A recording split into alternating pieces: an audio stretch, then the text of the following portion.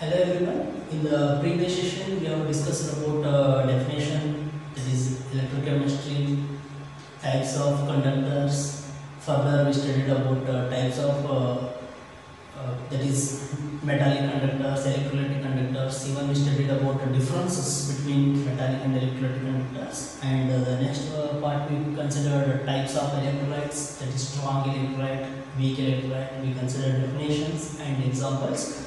And the last we considered even non-electrolytes, the one which do not undergo dissociation. They are considered as a non-electrolyte. Now, as we said, two types of conductors, metallic conductors and electrolytic conductors. And second type, when we think of the second type, electrolytic conductors, they are also named as a ionic conductors. Here, there are few factors. The factors which influences ions, the factors are going to affect electrolytic conductors. I can say electrolytic conductance, or even it is named as a ionic conductance. There are certain list of factors. They are going to influence the electrolytic conductance. Well, what are those factors means? We can list out 5 factors. First one, nature of the electrolyte added. As we know about strong electrolyte, weak electrolyte specifies the nature of the electrolyte. Means that electrolyte may be strong or it may be weak. And we know about strong electrolyte undergo complete dissociation, while weak electrolyte undergo partial dissociation. Which means electrolyte are of different nature. It may be strong or weak. So how that nature of electrolyte is going to affect electrolytic conductance is studied with respect to first factor, that is nature of electrolyte added. What type of electrolyte is added? Whether we added strong electrolyte or weak electrolyte.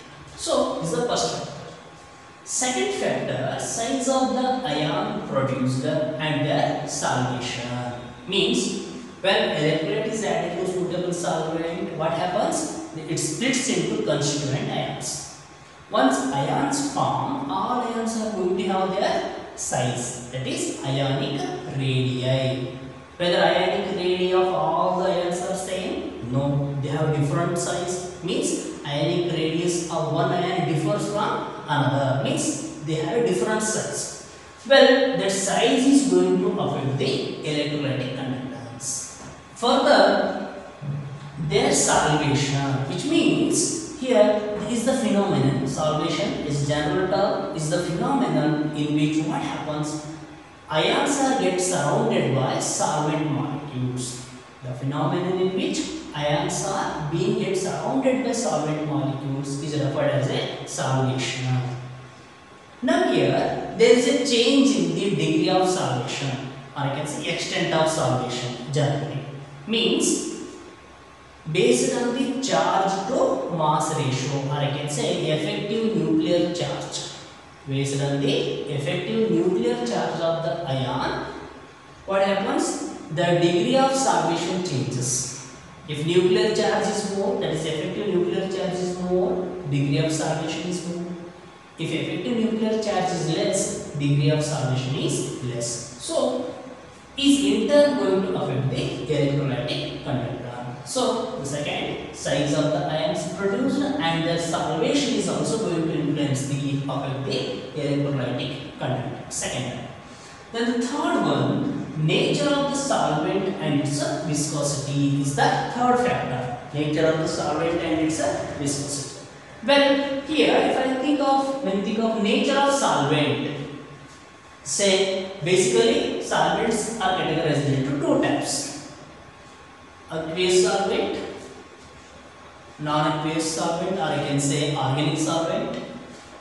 And further, based on its dipole movement, we can say polar and non-polar solvents. So solvents, if I consider nature, we can say that solvent may be polar solvent or it may be non-polar solvent. It specifies the, that is polar and non-polar nature specifies the nature of a solvent.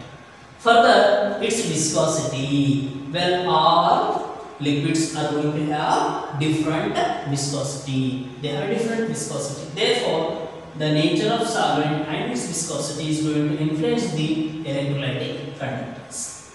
And the fourth one, concentration of the electrolyte. So here concentration refers to quantity of electrolyte added. Quantity of electrolyte added to the solvent is going to influence the or affect the electrolytic conductance. And the last one, temperature. So these are the 5 factors: nature of the electrolyte added, size of the ion produced and its solution, nature of the solvent and its viscosity, concentration of the electrolyte, and fifth one, temperature. So these 5 factors, these are the 5 major factors which affect the electrolytic conductance. Coming to the first one, that is nature of electrolyte. As I already mentioned here, nature of electrolyte means it is the whether the electrolyte is strong or weak. Before going for that, we know the concept. Strong electrolyte undergo complete dissociation.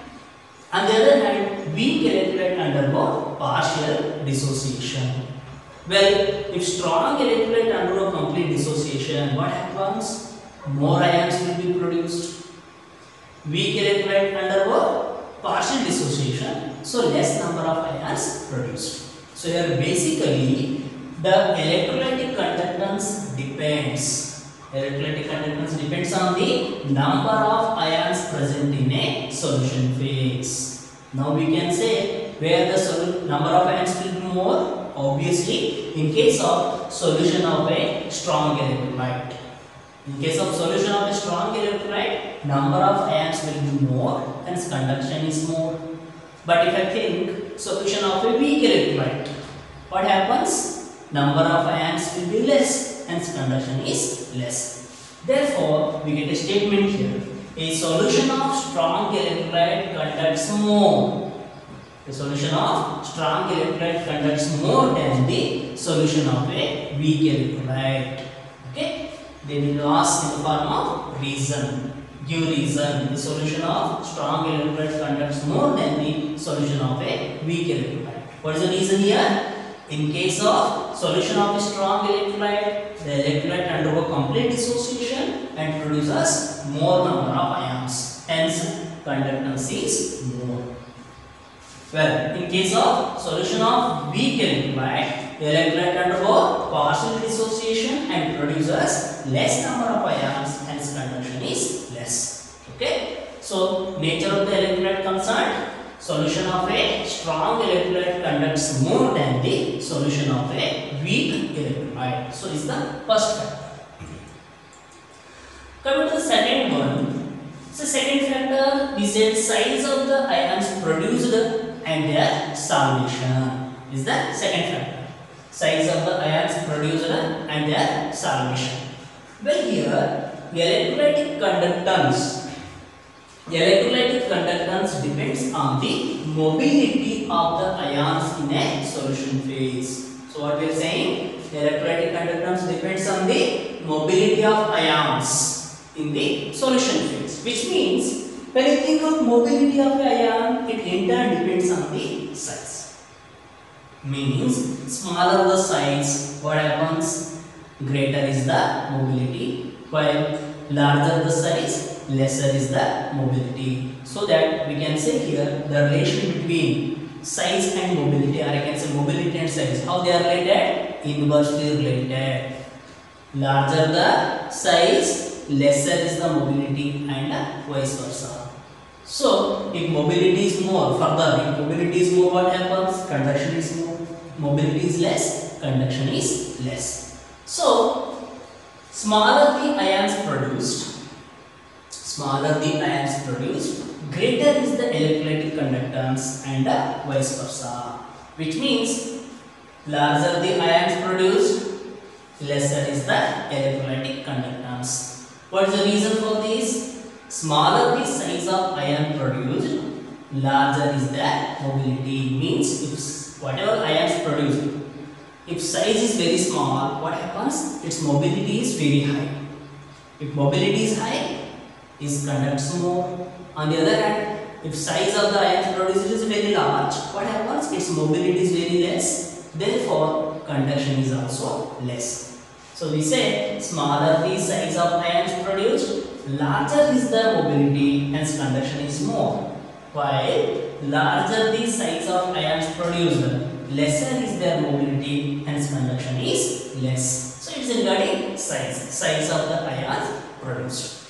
Further, and their salvation. Well, how salvation is going to affect the electrolytic conductance means electrolytic conductance is inversely related to degree of salvation. So here, as I said, salvation, the ion is get surrounded by solvent molecules. When ion is get surrounded by solvent molecules, what happens? Size of the resultant ion. Earlier, only the ion is present, but when it is get surrounded by solvent molecules, what happens? Sphere, size of the sphere increases. It means size of the resultant ion increases. If ion is get solvated, size of the solvated ion increases. If size increases, further we know mobility decreases, hence conduction also decreases. So we can say electrolytic conductance is inversely related to degree of salvation. Reason, as degree of salvation increases, size of the resultant ion increases, its mobility decreases, hence conductance decreases.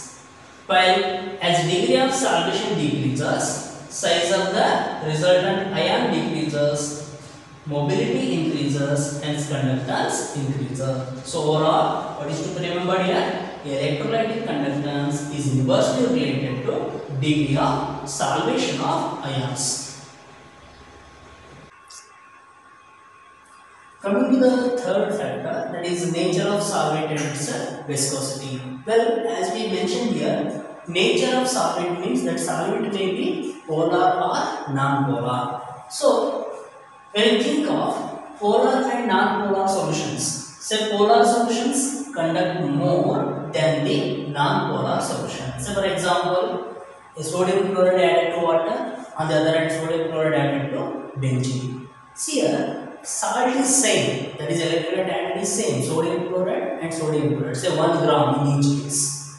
Means same quantity of electrolyte is added into two different type of solvents, that is one is water, another one is benzene. Say dissolving 1 liter of water, in second case 1 liter of benzene, and when we measure the conductance, what we observe? Conductance of solution of sodium chloride in water will be more compared to solution of sodium chloride in benzene. What is the reason here? In case of water, that is salt in water, both are like, both are polar in nature. So polar solution, its conductance will be more than the non-polar solutions. The reason here, in case of polar solutions, what we said, dissociation of electrolyte is more. In case of polar solvent, or we can say polar solutions, dissociation of electrolyte is more, hence conductance is more. While in case of non-polar solutions, dissociation of electrolyte will be less, hence conductance is less. It's regarding nature of a solvent. So overall, if solvent is polar, conductance is more. If solvent is non-polar, conductance is less. Okay. Then coming to the viscosity of the solvent. So electrolytic conductance is inversely related to viscosity of the solution. So why it is so means, since electrolytic conductance depends on the mobility of ions. Mobility of ions in solution phase. This mobility depends on the viscosity. Mobility of ions depends on the viscosity of that medium. If it is more viscous, what happens? Mobility in turn is going to experience more hindrance for mobility. Means if viscosity is very high, if viscosity of the solution is high, what happens? Mobility of ions will be less or decreases, hence conductance is less. On the other hand, if viscosity is very low, what happens? Mobility of ions is very high, so conductance will be more. Therefore, how they are related means both are inversely related. Electrolytic conductance is inversely related to viscosity of a solution. Is the statement. The reason, in highly viscous solution, mobility of ions is less, hence conductance is less. While in low viscous solution, mobility of ions is more, hence conductance is also more. It is regarding third factor, nature of solvent and its viscosity. Then coming to the fourth factor, concentration of electrolyte, that is quantity of electrolyte added into the solvent. So in case of solution of a strong electrolyte, so what I am specifying, in case of solution of a strong electrolyte, as concentration increases, conductance decreases. In case of solution of a strong electrolyte, as concentration increases, conductance decreases. So similarly, if you consider in case of solution of a weak electrolyte, as concentration increases, conductance decreases. Which means overall, if you think of concentration of electrolyte, how it is related? Inversely proportional. Higher the concentration, less is the conductance. But reason is different. The reason is different for strong electrolyte and solution of a weak electrolyte. Well, in case of solution of a strong electrolyte, as concentration increases, conductance decreases. The reason for this is it is due to increase in the inter-ionic interaction. In case of strong electrolyte, conductance decreases due to increase in the inter-ionic interaction, which means, say in case of strong electrolyte, if you add more quantity of strong electrolyte, what happens? There will be large number of ions present. So while moving, what happens? Ions started colliding with each other. So what resultant, or you can say net mobility of ions decreases. Okay, there will be large number of ions. One can think that as number of ions increases, conductance should increase. But here what happens? Due to increase in their number, the number of collisions among the ions increases. So net mobility decreases. Therefore, conductance decreases. Well, in case of solution of a weak electrolyte, here what happens? Again we said as concentration increases, conductance decreases. The reason behind it is due to decrease in the degree of dissociation. In case of solution of a weak electrolyte, conductance decreases due to decrease in the degree of dissociation. So it's regarding concentration of a electrolyte, that is fourth factor. Well, coming to the fifth one, that is the last factor, temperature. We already mentioned electrolytic conductance is directly related to temperature. It means increase in temperature, conductance increases. If you decrease the temperature, electrolytic conductance decreases. Why we are specifying this directly means, say if you increase the temperature, what happens? There will be increase in the degree of dissociation of a electrolyte. So that is the reason, as temperature increases, degree of dissociation of electrolyte increases, hence conductance increases. So it's regarding the factors which affect the electrolytic conductance. What are the factors we considered? Nature of the electrolyte added. Second one, nature of the solvent and its viscosity. Third one, size of the ions produced in their solution. Fourth one, concentration of the electrolyte. And fifth one, temperature. I hope you understood these factors. In the next session, we will talk about some other concepts. Thank you.